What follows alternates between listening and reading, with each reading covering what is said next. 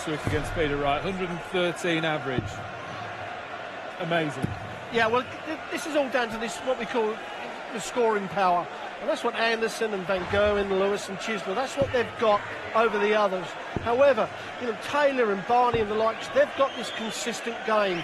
You let them off, and Wade as well. You let them off, they punish you, and that's when they turn in a good leg. And that's what Gary's got to be a little bit careful of his field this evening.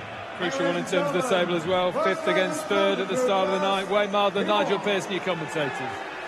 Thank you, Dave. Yes, they have already met in the Premier League this year. These two world champions, legends of the game. It was 6 apiece in Exeter at the West Point Arena. 100. Let's see how they get on here tonight. Phil Taylor currently just outside the top 4, a point behind Raymond van Barneveld and this man, Gary Anderson. The race for the top 4 is getting very, very tight indeed, with time running out, Wayne. Yeah, it's all very exciting, isn't it? Still so hard to predict. Right, this man off at your peril. 99. Phil Taylor has only once failed to make the playoffs since 2005, and that was in 2015. The 6-time champ. He hasn't won it though since 2012. So he's looking to add a 7th if he can. Yes, he has dominated the Premier League since its inception. Not many people can say that they have been a Premier League champion. Gary Anderson, no. Twice Premier League champion. Quite a CV, and when you put the two of them together, their roll call of honours, hugely impressive. Well, in years gone by, it's been a case of Phil Taylor has been kind of too consistent for Gary Anderson, but times have changed. Gary can now turn it on whenever he likes. 51. 36. And if he can pump the doubles away, you do feel that Gary Anderson will outscore Phil Taylor. Yeah, that would have been a sensational start with a 12-dart leg for Anderson. Now Taylor. Will he go 18 for double 16? Yes, he has. 1 dart in hand at the double. The chance is there for Anderson now for a break-up throw in the very first leg here. And he gets it. Well, Gary stuck his hand up there as if to say sorry. I actually think he snatched that a bit. But that's the importance of a good follow-through. Keep your arm extended all the way to the end after you've released it, and you can make a bad dart somehow get there. That's what Gary Anderson did. 1-0. Double dose of Phil Taylor tonight as well. He's in the last game of the evening against Dave Chisnell, who was also out twice tonight, beat Adrian Lewis in the game we just saw. And nights like this for Chisnell, for Taylor, can be pivotal. 4 points up for grabs, which can be oh so important, with 3 nights remaining before the playoffs. Birmingham next week, Sheffield on May the 4th, and Aberdeen on May the 11th. Games start to run out, but when you are playing twice, it can be decisive and really tell you whether you've got much chance of making the top 4. Well, it was a perfect lie for Phil, just couldn't plonk one on top. 51 for 36. Well, may go 54 or 30. There is the 30, and that is tops. Well, Gary Anderson, in practice, we have the luxury of seeing the practice darts that the players have. He had 3 darts at tops in the 9 practice darts and didn't miss any. So that bodes well. 4 from 4, effectively. Great start. And he's hitting those big numbers as well, isn't he? 3 140s already. Haven't got a 180 yet between them, but Anderson 3 dart average early on. Wow, look at that. Almost 118. 80. Unlucky Taylor.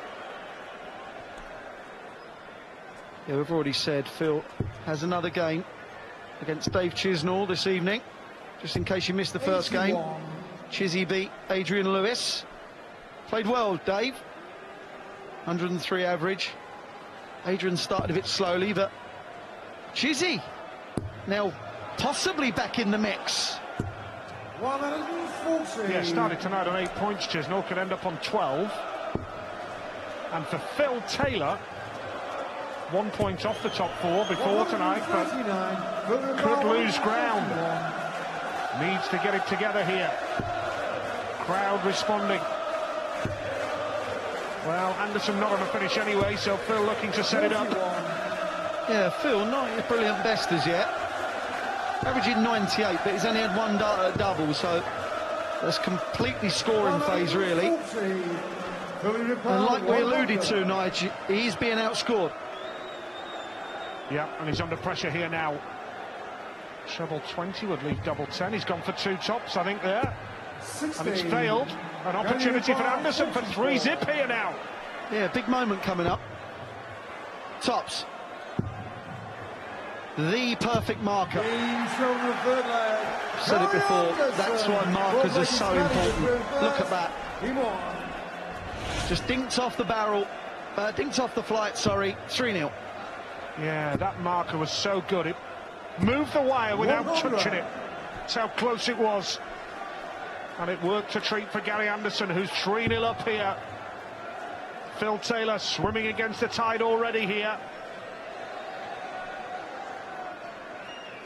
I wonder if Phil is his preparation. I wonder if it's been tailored to the last game. It's difficult for him playing twice. Did you just say tailored? I did, yeah. It was not deliberate.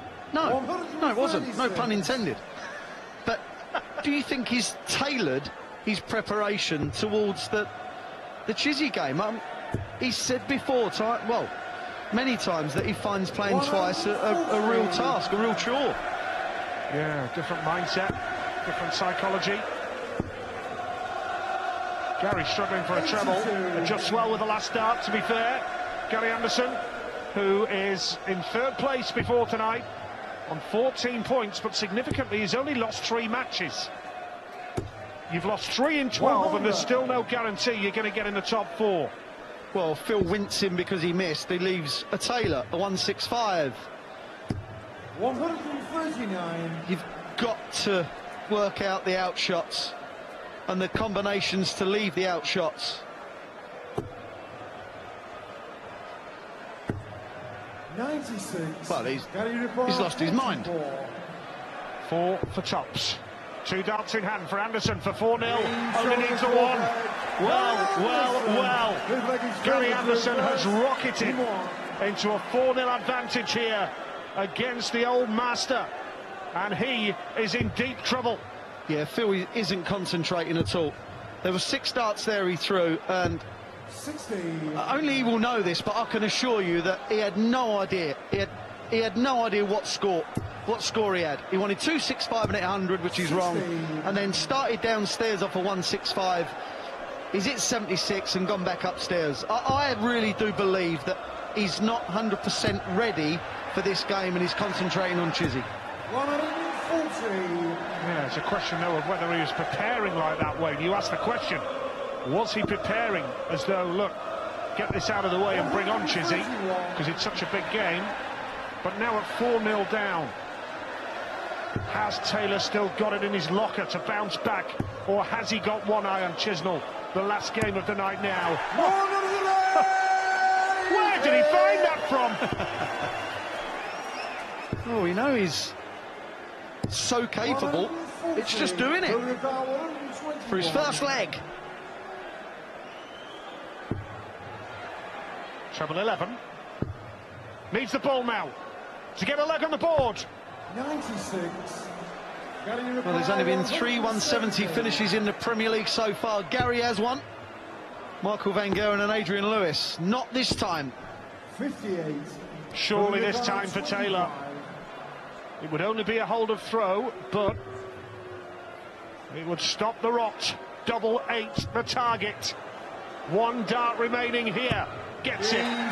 Gets it. Stops the rot. Taylor gets a lot on the board now. Yeah, it's a little confidence boost as well. If you need a confidence boost after winning 16 world titles and 6 Premier League titles, well, sounds ridiculous, doesn't it? It does. Another 180.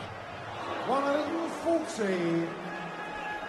He's averaging a ton now, Phil Taylor. Gary Anderson up at 107, as you can see there at the bottom of your screen. Yeah, the last 5 meetings between these two. 2 wins each and a draw. So finally balanced. 140. Well, he's outscoring Gary on the 140s, and he's got a 180, and Gary hasn't. Strange old game sometimes. 4-1 down. Yeah, it's just more consistent, isn't he, Gary? As he threw in a bit of a ropey one. But Gary's going for a mini lull as Phil is getting better. He's throwing slightly quicker. It's working. Now 41 for the first break of throw for Phil Taylor. This would be game very much back on. Double 16 for the power. Right on cue. He's back in it. He's back in it. I think he's enjoyed that. I think he's just kind of livened himself up, hasn't he? You can see that he's moving quicker, he's throwing quicker. He's not thinking of Dave Chisnall now, is he? No, he's not. He's not thinking about anything, he's just doing it.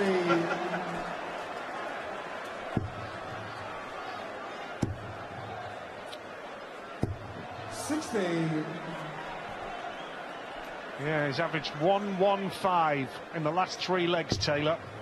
Couple of 180s, 9 140s now.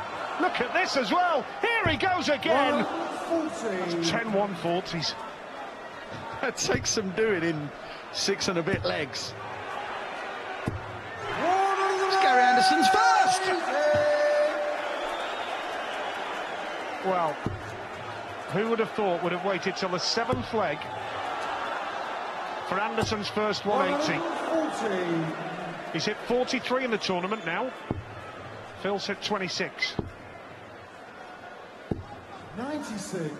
Well, it's now Gary's turn to leave a bogey. Got plenty of time here, Phil, to make this 4-3. Double 12. Double 12 for a 12 darter. Well, what a turnaround. Never write Phil Taylor off. And now it's up to Gary Anderson to try and just put a little bit of breathing space between them. But he's being pushed now, Anderson.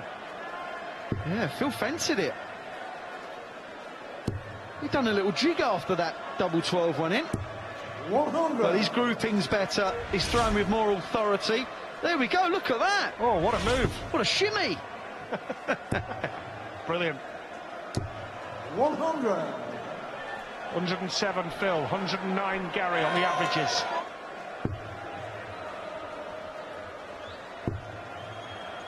He's played absolutely brilliantly. 83.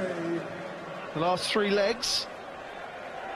Anderson not doing a lot wrong, but just been outplayed for the last 5 minutes. 96. Got to be rattled. Got to be. Again leaves a bogey. It's 3 bogeys in 8 legs we've seen. 140. Almost matching Gary's average now. What a turnaround this has been. 39. Yeah, I know Gary has a hell of a lot of respect for Phil. Maybe that's why he finds him difficult to tumble. 130. Well, he's turned this leg round brilliantly. Gary Anderson needs this 129, needs the 60. Bullseye! Width of the wire away, and he knows it. Tops for Taylor to level the match at 4 apiece. Oh, brilliant! Never, ever right off the power. Well, he's like a different player from the first 3 or 4 legs. He's now enjoying it. He looks like he can win this game. Well, 5 minutes ago, I had the audacity to suggest he's looking forward to the last game against Chizzy and writing this one off. Shows how much I know.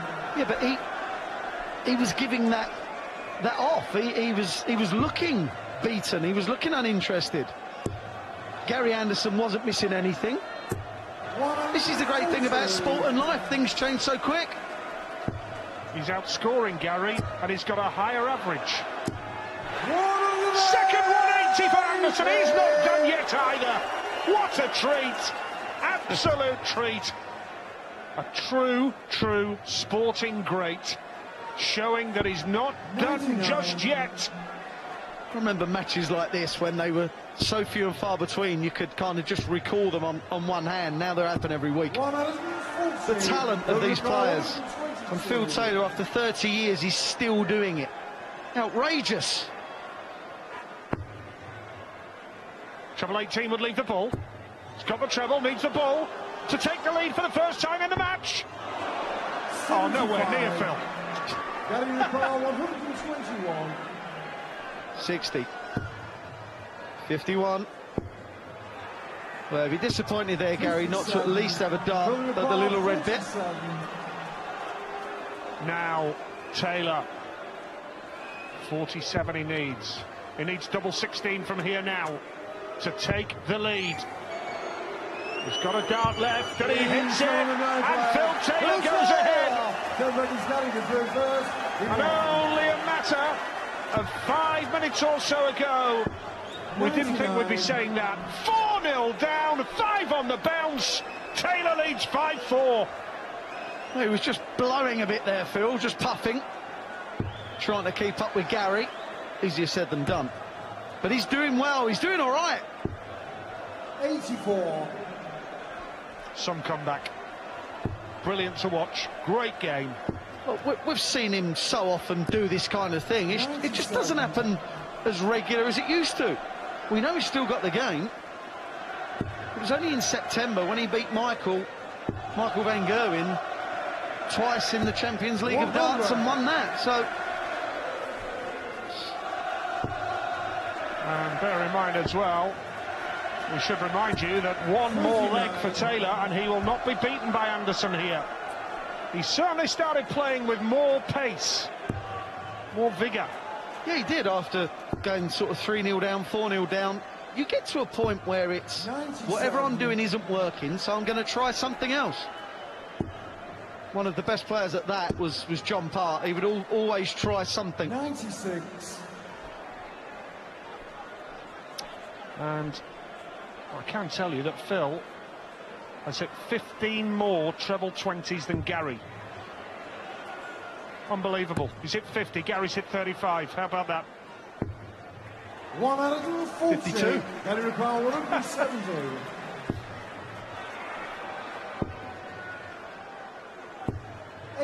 Well, it was an important last start for Gary. He kind of needed that to hit the treble.